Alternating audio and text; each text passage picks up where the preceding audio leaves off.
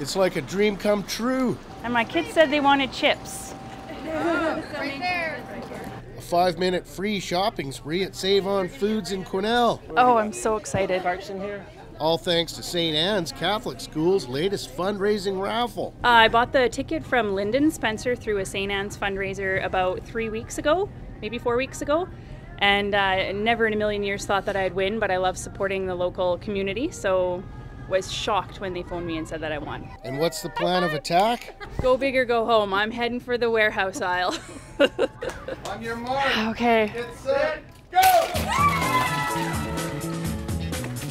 Oh my God, I'm stuck! Okay. Yeah, I got this, Okay, got it. Got it, woohoo! Okay. We just wanted a different kind of raffle fundraiser to do, so we came up with the shopping spree raffle. I love shopping at Save On. I love the service here, so I came in and asked the manager if he'd be willing to let us do a shopping spree here, and they were very supportive. We want to raise money for things like field trips, playground equipment, extra things for the kids at school, books, things like lighting for the gym or sports equipment. So that's why we're raising extra money. And what about the timing for this fundraiser, right before Christmas?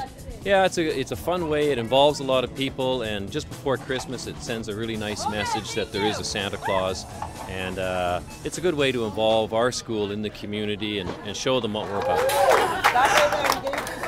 In the end, with 3 full carts of groceries, it's a pretty good haul. And what does our winner think now that it's all done? I feel so lucky. So much food. Oh, unbelievable. Pretty fun raffle. I'll say, I'll do a St. Anne's raffle any day, guys. You have tickets, call me. Look for future raffles from St. Anne's. For now, reporting for Go, I'm John McKenzie.